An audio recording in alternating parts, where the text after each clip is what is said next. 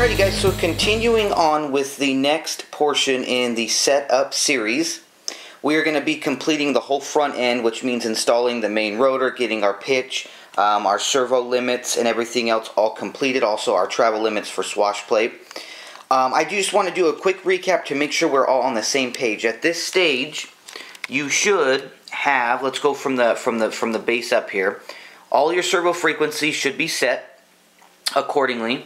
All of your mixing and servo directions should be correct, meaning the swash plate should travel collective correctly, forward, backwards, right, and left. Also, you should have a completely level swash plate throughout the whole duration of travel, very important.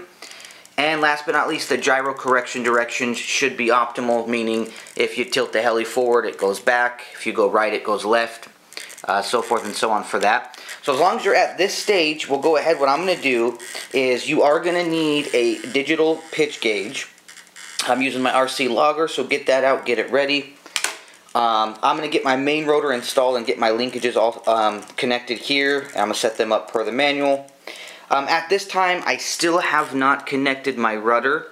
I like to do the front end setup all the way, and then we'll just jump back in, because the rudder only has like 2 different menus. So if you're comfortable enough with the system at this point, just jump in and do the rudder. But I have a lot of really good key features and tips and tricks and stuff for the rudder, so that'll be done in the very last video. So let me go ahead and get everything installed for my main rotor, and let's go ahead and get the front end all set up. Alright guys, so I went ahead and got my main rotor installed. I set up my linkages here per the manual. This does have the mixing base here, and it's just got prefixed arms. So what I'm going to do is I went ahead and powered up the system. What we need to do is find out if our swash plate itself is in the center of travel for the mixing and the blade pitch. So all I'm going to do is boot up the system. Right now we're just in normal, this would be like what we fly in. So I'm going to jump back in to the setup menu. Okay, again, we'll wait for the flashing status light. And once we do, we'll let go. And I'm going to jump back into menu G first. And that's going to allow me just to check where the swash plate center's at. So let's go ahead and do this. Let's go, or I'm sorry, we'll wait for it to turn solid. Sorry, it's a little shaky on my one hand here. And let's jump into G. So A, B, C, D, E, F, G. Now remember, in menu G, it has the section where it gives you the default. And like we talked about, you have to always have a servo selected to make sure you're getting the right readout. So I'm going to select the very last servo. So it means I'm going to go rudder 1, 2, 3. And again, it's very important to note that you do not exit this menu ever with it on the stationary spot, right? You always have to have at least one servo selected. I always do the third one. So 1, 2, 3. Now you can push the set button if you need to, but let's check our neutral position here. So we know that we 90'd our servos. These are factory defaulted to the specified length. That does not mean that we won't have to adjust them. That's just what we did as our base point. So what we're looking for is we know a couple of things here. We know that our swash plate is not only level, but it travels level. So in theory, what that means is if I have to adjust any of these 3 linkages, as long as I do so in equal amounts, the swash plate should remain true, okay? Now with these turnbuckle style links where they have a right thread and a left thread are really nice for fine tuning, but we might end up doing a couple of just, disconnects and 2 turns to kind of figure out where we need to be, and then we could fine tune. Now let's take us a look. Mixing base is where we're going to look first. You can obviously tell that that is not 90 degree, so our swash is sitting a little bit low, what that means. And then when we look up here, it's kind of nice some of these newer heads have these little indicators. You can tell that my center position is off, so I need to actually come up on the swash plate a little bit. So remember guys, we're always working from the ground up, so we're going to move from here to here to here. Sometimes we got to go back down here to get this right. Once this is right, then we'll work our way up to here, and again we might have to come back down, but that's what we want to do. So we want to go one layer at a time. So at this point, I'm going to say we're maybe about 1 to 2 turns out. So I'm going to take each one of these swash plate links, and I'm going to give them equal amounts of turns out on each end until I get this mixing base to be level. What I'm going to do after that, guys, is I'm going to remove the main rotor again.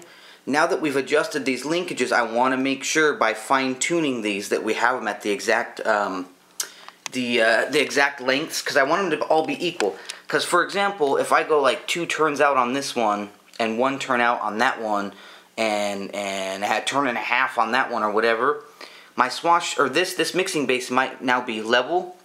However, my swash travel might now be off, because based on how we 90'd our servos here, we 90'd them in a manner that all of these links at their current length travel equal. And we have to keep that. They have to travel equal at all times. Okay, so let me get that step done. Quick recap. Okay, we're in menu G right now. I'm going to adjust my linkages on the swash until this is at 90. And then I'm going to go ahead and remove the main rotor and put my leveling tool back on and make any fine-tuning adjustments needed. And then recheck in menu K for your travel. And then I'll put the main rotor back on, and we'll come back and move on to up here, okay? So let's go ahead and get that step done, guys, and we'll come back and continue on. Alrighty, guys, so I've went ahead and I've completed those steps as we just talked about. So same thing, I've done a reboot on the radio, a reboot on the model.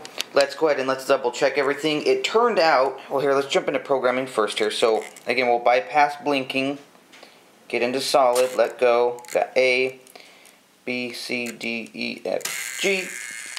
This is our neutral point, don't worry about it. Come over here, select 1, 2, 3.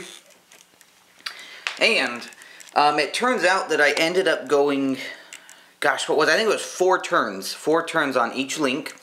And then again, you can see now that that mixing base,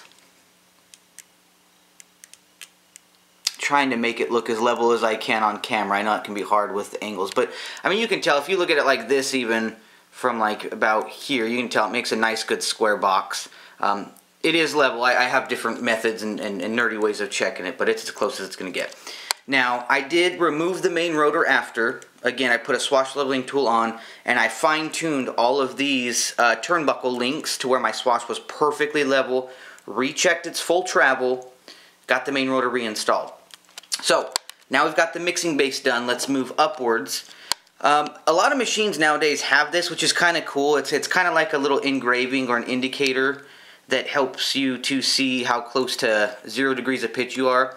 And I'm pretty dang close. The nice thing is, again, I've got a turnbuckle links. I'll literally just be able to tweak those to get myself at neutral or 0 degrees of pitch. So let me throw at this point, guys, if you're at this stage and everything is as we're talking about together, I'm going to throw on my main blades, and we're going to start to do the neutral position, our positive and negative end range, and then we'll take a look at the full travel mixing and also the cyclic degrees as well. Please note, if you're putting main blades on and you have an ESC connected to a motor and you have a main gear and everything installed, make sure in some way, shape, or form it is disabled, whether it be you unplugging your motor wires or disabling throttle in here. You do not want this thing to spool up on you while you're playing around. So let me get some blades on this bad boy, and let's wrap this up. Okay, guys. So now at this point, you can tell I've gotten my pitch gauge out, and what I did is I zeroed my pitch gauge to the top of my main rotor. You can see that it's teeter-tottering a little bit between that 0 and 1. I mean, these things, especially the RC logger, it is sensitive. So if I can get it that close, I'm usually pretty happy about it. I can never get it to just stay flat 0. I feel like even like the vibrations from my voice, you know, make it change pitch somehow. So anyways, I zeroed it out. You can use the top of your motor. You can use some level spots on your frame, whatever you want to do.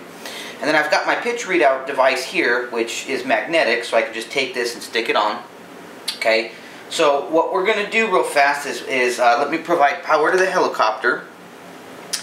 And what we're going to want to do first is we're going to jump into our menu G, and we're going to try to check for neutral on the helicopter, or 0 degrees of pitch. Okay, so let me get this plugged in here. Let it do its little song and dance.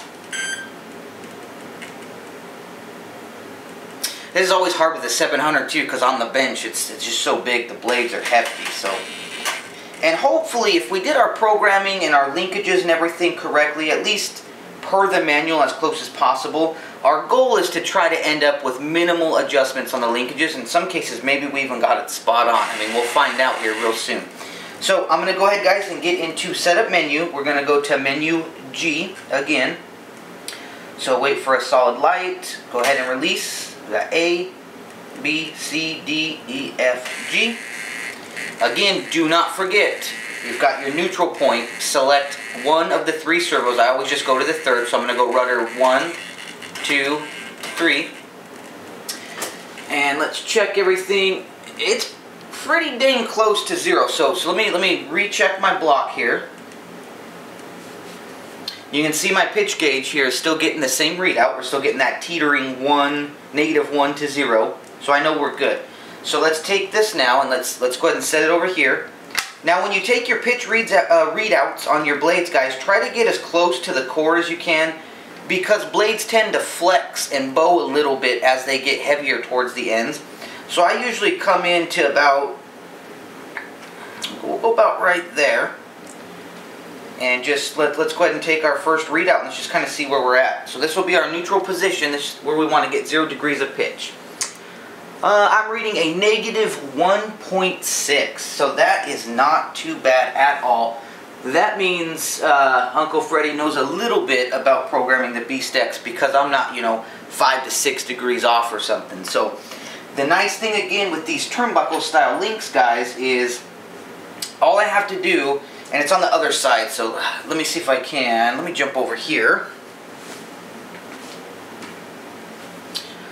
Let's try, I'm going to try to do this one on camera with you. I'm going to go ahead and adjust my linkage. Since I'm in a negative, that's going to mean that my leading edge needs to come up. In order for my leading edge to come up, I'm going to need to lengthen my link. And with the turnbuckle, I should be able to just turn it. Let's see, so let's try just giving this a little bit of a turn.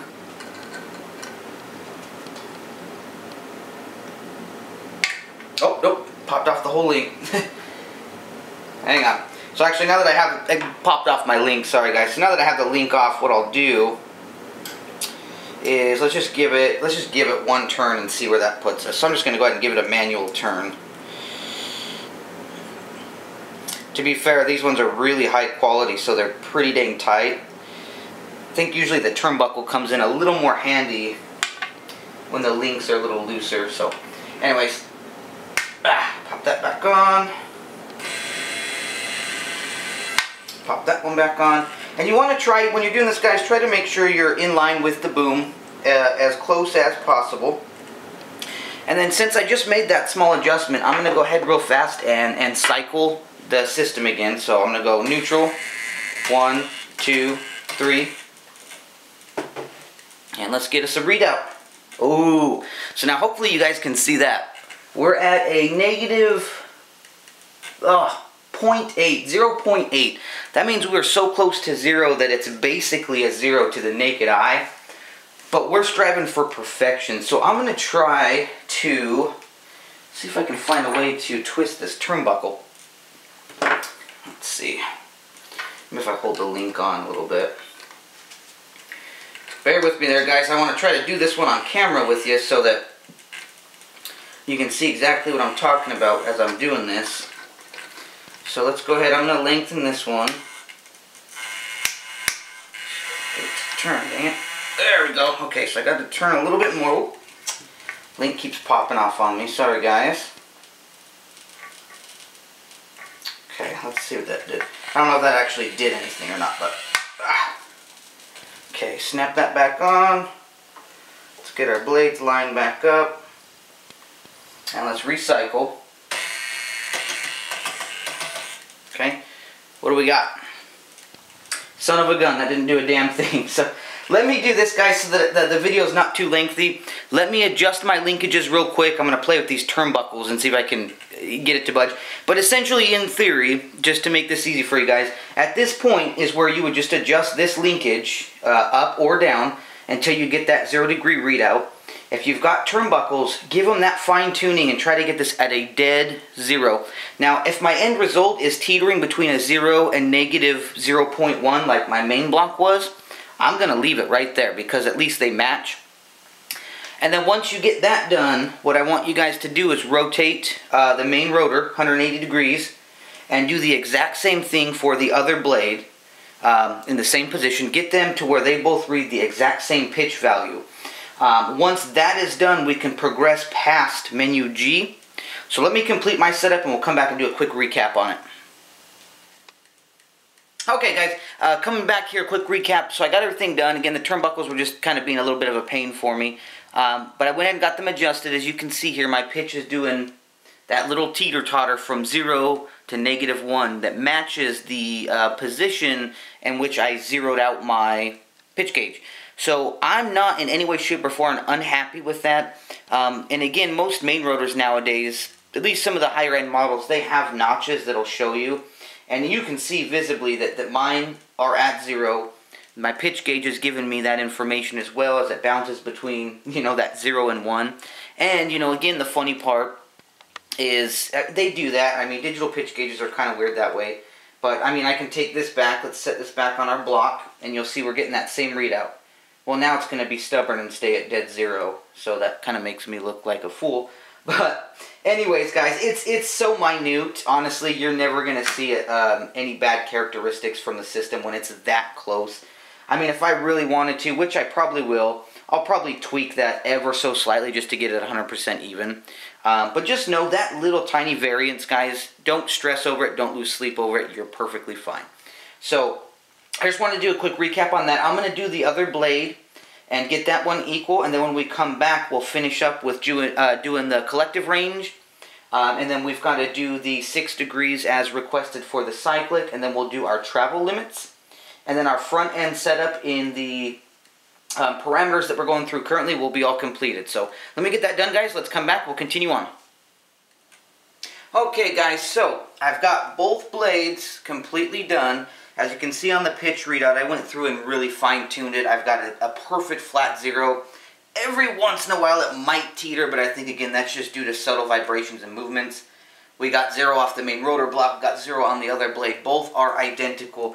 This should eliminate the need for any blade tracking. I mean, if both blades with centrifugal force throwing the blade straight, as long as they're not too tight, and they both track and read a 0 and 0, there's no reason why the blade shouldn't spin and make you a nice flat disc. If you do have any high-speed vibrations and things like that from blade tracking, it could be due to the fact that maybe you have a less than identical set of blades, maybe a warped blade or something. But mine is pretty damn spot on. So I'm going to do one last cycle. Again, I'm still in menu G, so here's neutral. This is where we would put on the servo arms and everything. That gives me about a 1.4. You can see the difference. Now, once I select one servo, I'm going to do it 3 times, but here's servo 1. We get a 0. Well, we get a 0.1, but servo 2, same readout. Servo 3, same readout.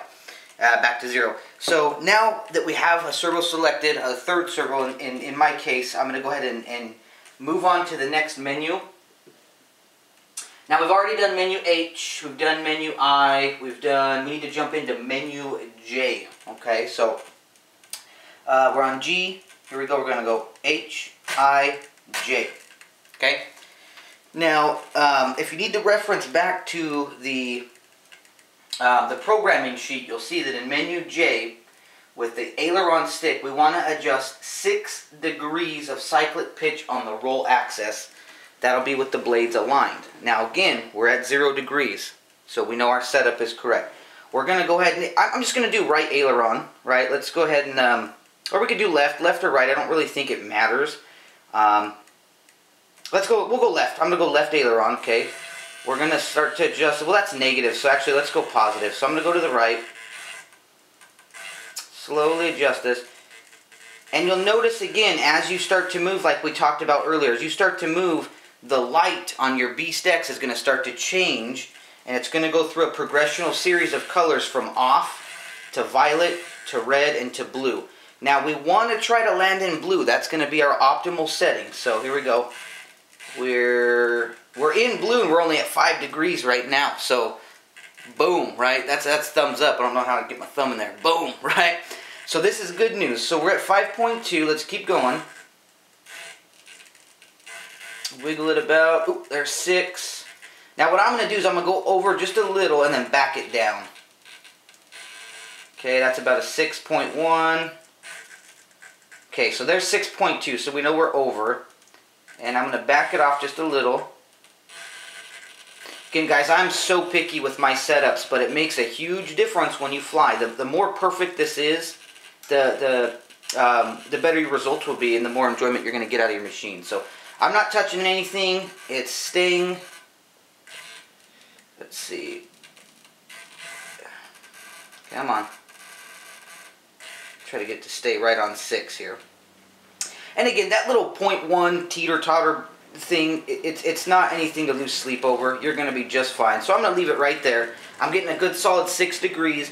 I am in the blue. And again, like we talked about earlier, guys, if for any reason you happen to be just teeter-tottering from the blue, so you're just in the red, but if you go to like a 6.2 or a 6.3, now you're in the blue, just leave it in red. You're totally fine. What you want, this is more important than the color on your Beast X system, okay? So make sure you guys understand. 6 degrees in menu J, adjusting the aileron sticks. Pretty simple, pretty basic, okay? And then just leave everything alone.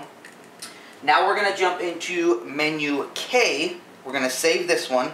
I do highly suggest that you take your transmitter and put your collective stick at half. That way you can avoid any, big jumps or anything here. But we're going to jump into K. Now if I did everything right, and I go into my transmitter and I go 50 in, 50 out here, I'm going to jump into menu K. Should put me at 0 degrees of pitch, or that little bit of a 0.1, which you guys can see. Everything lines up. Everything adds up. How simple is programming a helicopter once you understand it, right? This one's going to allow us to do our positive and negative for collective. I'm going to go with a 12.5 because this is kind of more of a competition-like machine, really nice. So let's go positive first. And holy heck, we are at a 17 degrees of pitch, so that'll probably blow the main rotor right off. Let's go ahead and back that down. So just move your rudder stick left or right as needed. I was way high up there on my pitch. And again, mine's got little notches on it too to help tell me where I'm at. But I'm going to go 12.5 on positive. Right. Oop, oop. Go right there. That looks good. Give me a 12.5, as you guys can see indicated here. Yeah, that looks pretty sweet. So 12.5 there. And let's go ahead and go. You'll notice that it saves on the Beast X too. It'll do a little song and dance and it'll flash. Now let's go full negative. Ooh, I was a little closer there. I was at 12.9. So same thing. Let's back it off a little bit. Sorry for the silence too, guys. This takes a little bit of my focus in here. Now you got to barely kiss that stick sometimes. Just a quick little peck, and it'll get you right where you need to be.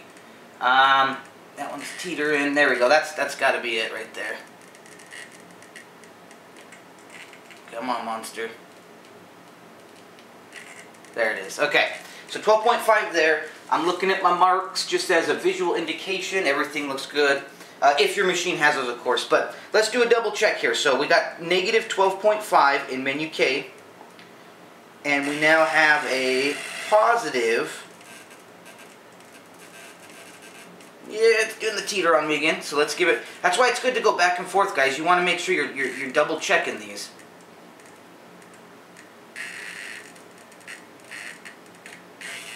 Let's raise it up just a little. I want to try to get these numbers to read identical each time. Okay, there's my 12.5. Let's go down.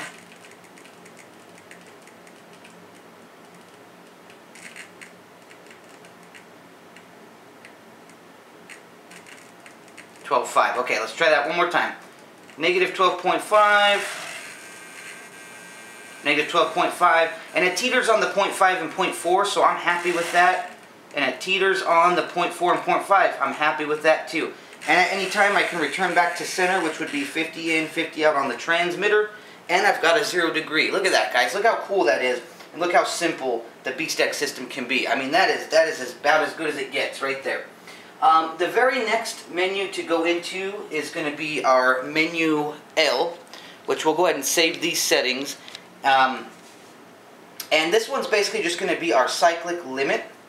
Let me get a quick reposition on the camera real fast, and let's go through this menu. So I clicked into menu L, and let's go ahead and move forward with that.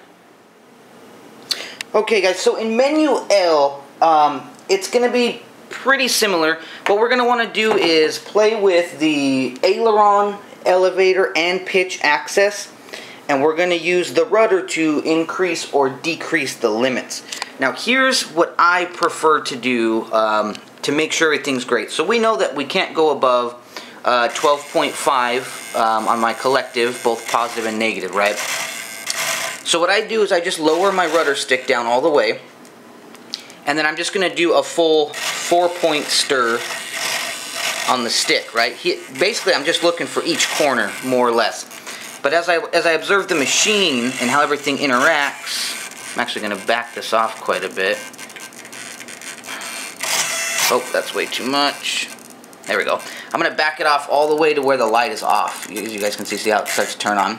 So I'm going to back it all the way off because I don't want to bind or break anything. So if I give full top right corner, steady out my camera here, sorry guys. Full top right, I don't really get that much movement out of the servo there. Now if I start to, if I go down, bottom left, bottom right, what I'm looking for is I want to make sure that things like this, the ball, when I max out my servos, it's not hitting any parts. I want to make sure it's not binding, hitting any servo cases. You closely observe the swash plate and make sure it's not interacting with the bottom frame or anything. So basically what I do, and it's hard to do with just one hand, but I'll just hold, let's say we hold down bottom right, and I'll increase or decrease my limit until I find the spot where it starts to bind or interact, and then I'll back it off a couple notches, and then that should give us our limit setting. So let me do mine real quick, and I'll come back and show you what it looks like. Okay guys, so to wrap things up here, menu L has been completed. I'm still in it. I did end up on a solid blue, and a good way to check, and again, as long as your parts aren't interacting or binding, of course, but a good way to check is also what kind of a cyclic pitch range you're looking at. So right now, I'm at neutral, 50 in, 50 out. We've got our 0 degrees of pitch. Now, if I just do my right aileron, about 10.5, 10.4 is what I'll have for my overall cyclic throw, but at no point during my full travels do I experience any interacting or binding with any of the parts of the machine. So that's the important part. Once you have that set, guys, go ahead and exit menu L, which again, we've already went through M, sensory direction, and N, which was Pyro optimization. We did that in the last video, so go ahead and exit programming. And then what we're going to do is let's do one last final check. Now this would be your actual flying mode. This is where gyros are active. Sometimes on the bench the swash can behave a little odd because it's trying to counterbalance and sense things. But let's just go ahead and check our overall setups, and let's just see if we kind of got where we needed to be. So right now I am collective full low, and we have, look at that, negative 12.5. Okay, let's go ahead and let's see if we can bring her up to 50 in, 50 out.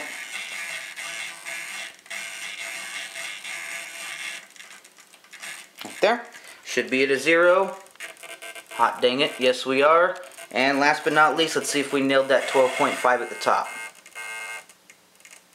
Close enough, yep, there it is, 12.5. So there you go, guys. That's going to be, as far as the BStack is concerned, for the front end setup, that is going to take you through the entire setup menu, which is the solid LED on the BStack.